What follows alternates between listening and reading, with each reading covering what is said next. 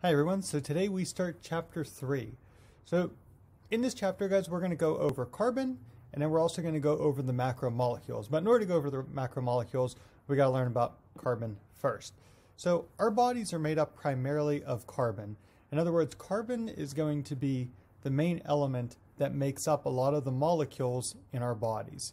An organic compound at the bottom here, guys, it is just a compound where carbon is in it.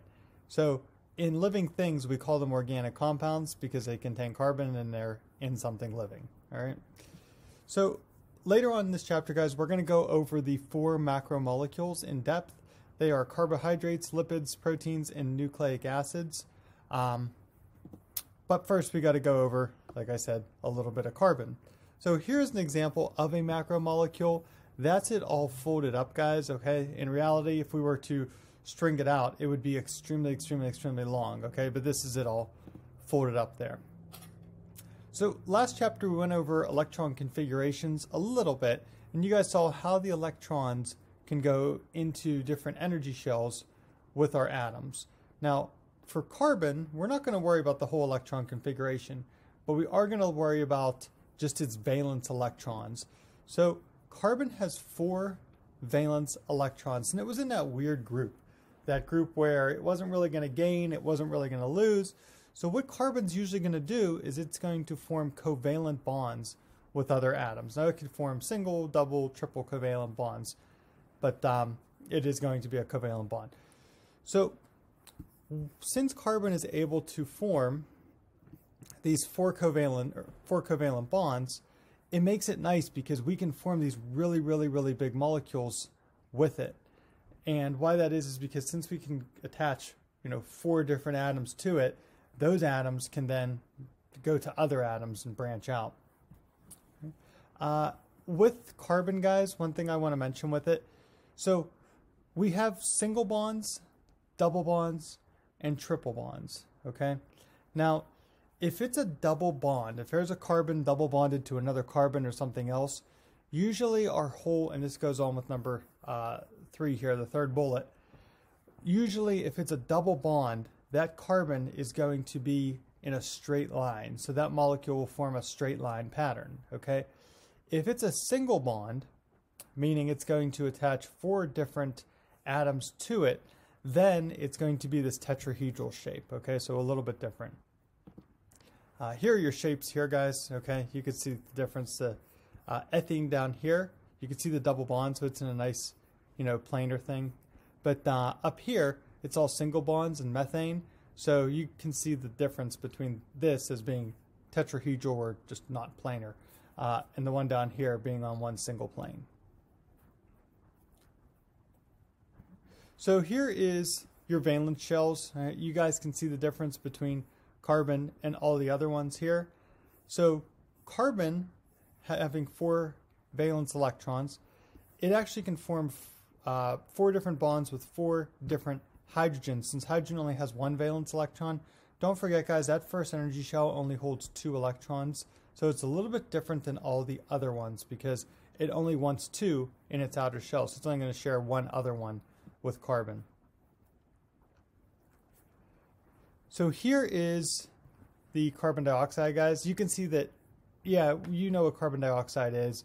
We could draw this out, but you can see that there's 2 double bonds here, so this one would definitely be planar or in one plane, okay? It would be one straight line.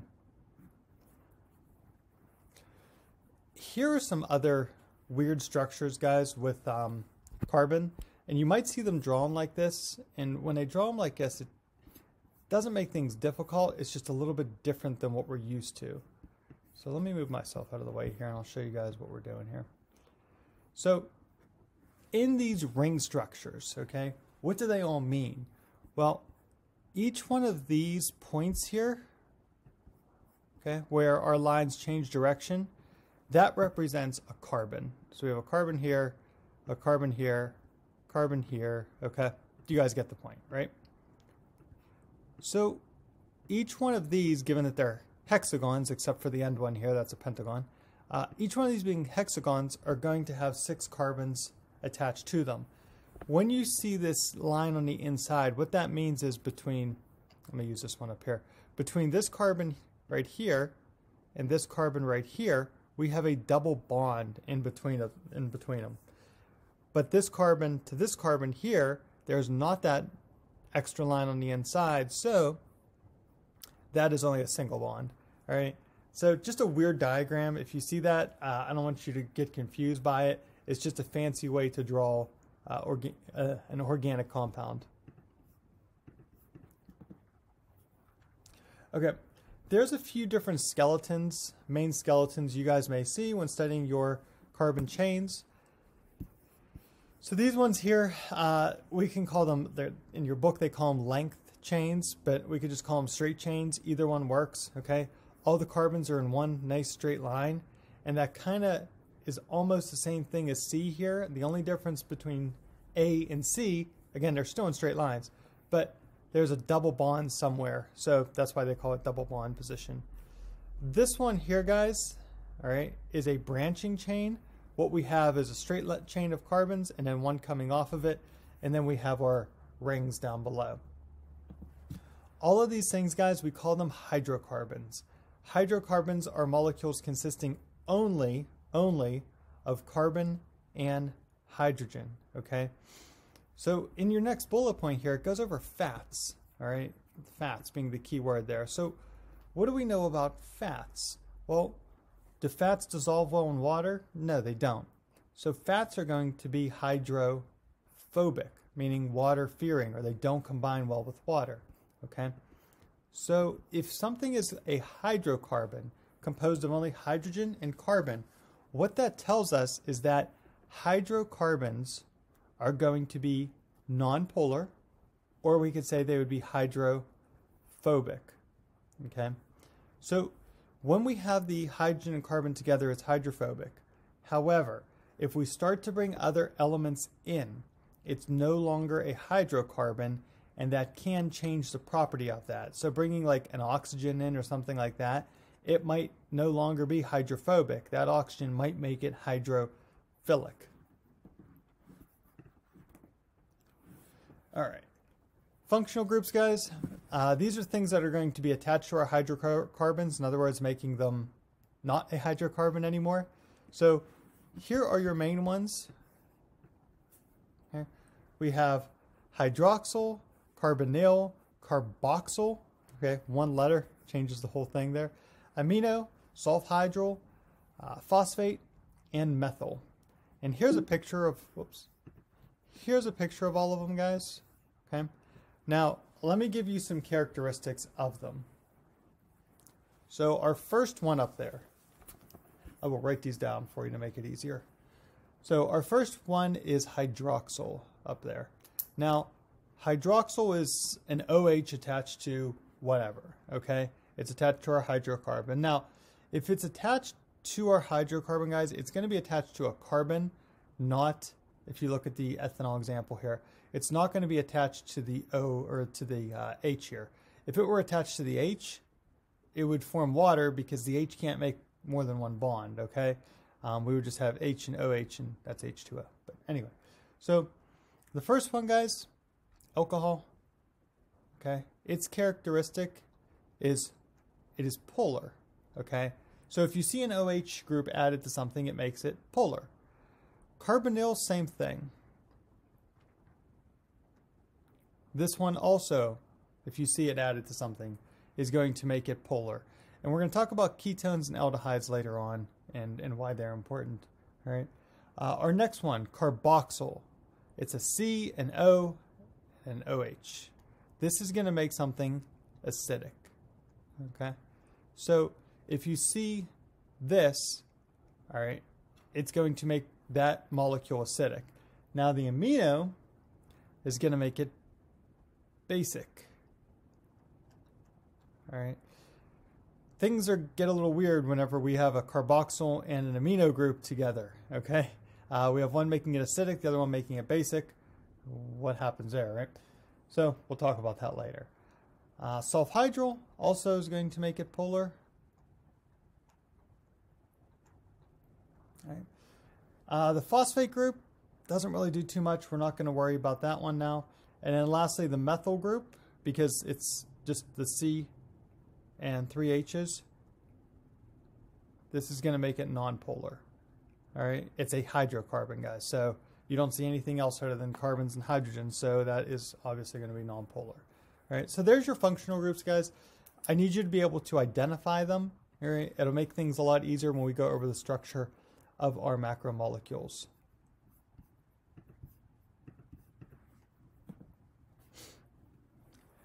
All right, ATP. So ATP is adenosine triphosphate. I'm not going to worry about the first word, but let's look at the second word there. It's triphosphate. So tri means 3. Phosphate, we learned what that guy is right here. Okay. So in adenosine triphosphate, we see 3 of our functional groups. Well, 3 phosphates. Okay. But this is the molecule we use for energy in our bodies. Now, I don't want you guys to think that adenosine triphosphate is like, oh, hey, I need some ATP, I need some energy, okay? You actually don't use this molecule directly for energy.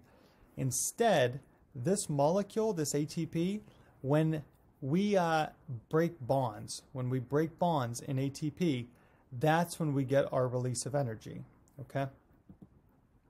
Here's a good picture of it, guys. So we'll talk about adenosine later on, what's in it and everything, but for right now we're just going to call it adenosine. And then here is our 3 phosphates attached to it. Now here's again that picture, guys, of the ATP. So here's our reaction. Okay, the P and the PI, guys, just stand for phosphate groups. So what happens here, guys, is we break a bond, and when we break a bond, we now only have 2 phosphates left. So if we wanted to know what bond we are breaking, if we look at our first ATP over here, we are breaking this bond as we go over to our products over there. Okay, so the other thing is that it reacts with water. So we're going to have water on this side, guys. Oops. All right, so water is going to be on this side. We got to add water into it. But anyway, so in our products, guys, we have adenosine, and we have 2 phosphates here. So we use the prefix tri over here. This one, ADP, stands for adenosine. Prefix would be di, adenosine diphosphate. And in that breaking of the bond, guys, that's how we get our energy here at the end. Okay, that is it for section 1, guys. We're going to do a little bit of section 2 today, and then we'll call it a day. So we're going to have a relationship between monomers and polymers. So if I draw this out for you guys, a monomer, I'm just going to make it as one single circle. Makes things easy. So that's our monomer. Right? Now, in your bodies, we're going to have a bunch of monomers. They're going to be all around. Okay, so we have all these monomers. So here is our monomers. That's enough. Okay. What happens, guys, is a reaction occurs, and instead of having all these monomers broken up, because we don't want them all over our bodies, because it's like, hey, I need one of them monomers somewhere. Okay, hold on, let me find it. I don't know where it's at, right? We want to keep everything nice and organized in your body, so that way if you need something, it's like, hey, I need a monomer. Oh, yep, got it right here. Okay, I know exactly where it's at. So what we do is we take these individual monomers and we make a bond between each one to keep them together. I'm not going to draw all of them here, but you guys get the picture there. So each one of these is a monomer. When we put them together, this is our polymer. Okay. Now, how big is a polymer? I don't know. Okay. It's kind of ambiguous with how big it actually is, guys, but once the polymer gets big enough, we are going to combine it with a bunch of other polymers. And when that polymer gets to be a macromolecule, it's no longer called a polymer, it's a macromolecule. So we could say monomers put together make up a polymer, and polymers, once they get big enough or once they combine with other polymers, they become a macromolecule. So there's your relationship from monomers to polymers to macros. So here's 2 reactions. We're going to have a dehydration reaction They're also called condensation reactions. Okay, either one works. It doesn't matter. All right, just make sure you know both of them, but you can use both of them as the same. So dehydration reactions, we are going to bond two monomers together, okay? And then we are going to lose water. And I'll show you how we actually lose water in it, but we'll worry about that later in the diagrams. The second one is a hydrolysis reaction. We have our polymer and we want to break off a monomer. So what we do is we have our polymer and we take a monomer off. And why we might be taking that monomer off is maybe we need some energy, okay? Kind of like we did with ATP. ATP would be the polymer, okay? ADP, kind of still a polymer, but we're taking off the monomer, which is a phosphate. And in breaking that bond, we get energy out of it, all right? Last one here, guys, enzymes. We're going to use them in both of these. You're not really going to see the enzymes though, so we're not going to worry about them too much. Here's a little video on dehydration and hydrolysis reactions. It's quick.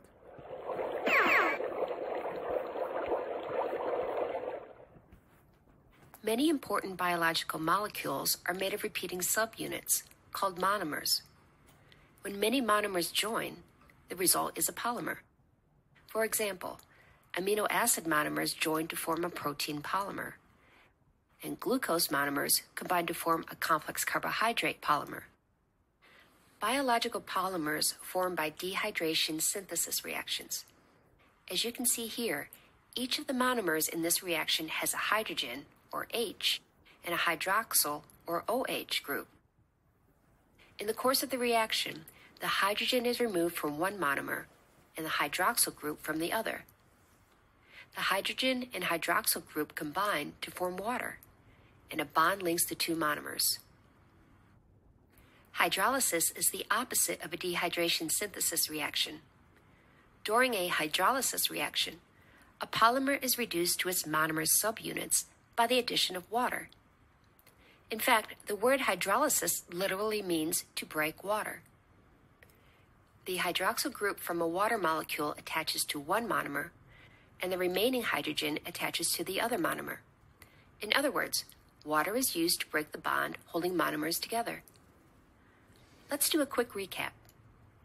During dehydration synthesis, monomers join to form polymers, and water is released. The opposite happens during hydrolysis, where water is added to the reaction to break a polymer into monomers.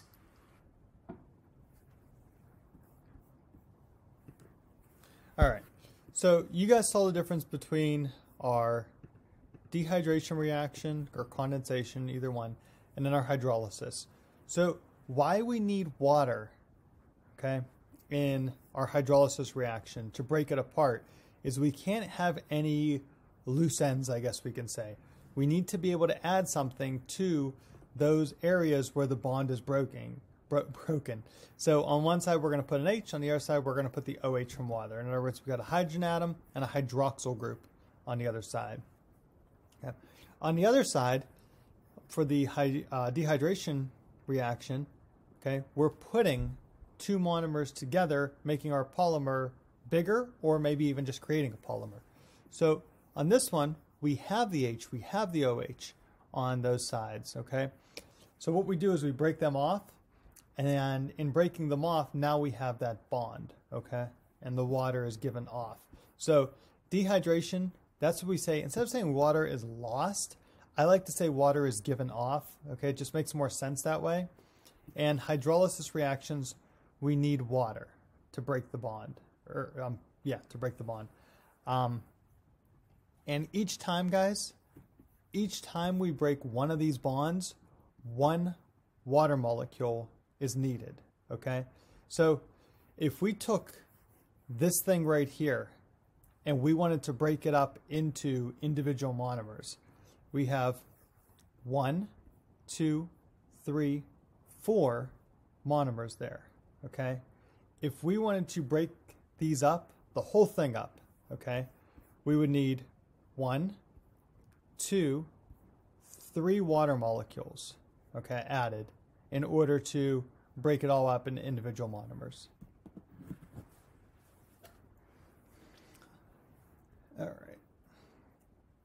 So I think this will be our last slide for the day, guys, and we will call it a day, because after this, we're done with carbon, and we're going to get into the macromolecules, the carbohydrates, and everything like that, and we'll save that for a fresh day.